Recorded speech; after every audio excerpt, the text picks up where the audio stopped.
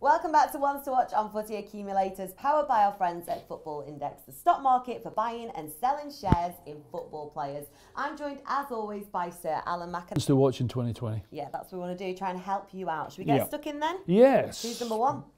You know my favourite, Oh. Romelu Lukaku. You're a fan of this guy? Everton did brilliant. Was it 80 million? They were happy to sell him to Manchester United. And as well as he did at Manchester United... I think now, though, the situation with Rashford being injured and being out for 2 to 3 months, could they not... Just Lukaku that's left. There's a couple of players have gone.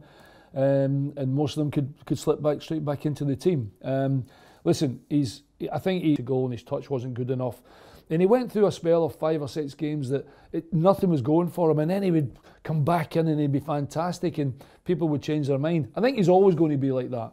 But there'll still be plenty of people looking at Lukaku. And again, of course, like, oh, that's a good idea. Media dividends as well, which we know pay out. So. I'm a huge thing on media. It's not just performance-wise, it's about the media side of things as well on Football Index. And of course, with him being involved in 2020, with the Euros, with Belgium, with scoring goals for them and scoring goals for Inter Milan, he's always going to be sought after, he is, Lukaku. He certainly is. Well, he's been... They come, but I'm sure there is. Well, I mean, that's pretty impressive. If he's so good now and you think there's still more to come. Yeah, Can you see him starting in the England squad?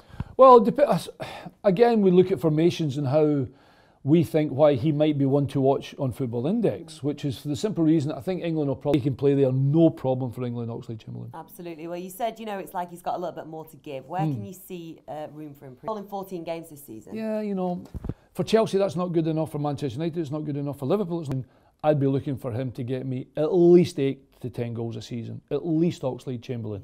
He's powerful, he's got a good shot, and he normally knows where the goal is. So give me some more goals. So that would be the only thing. The other thing, of course, is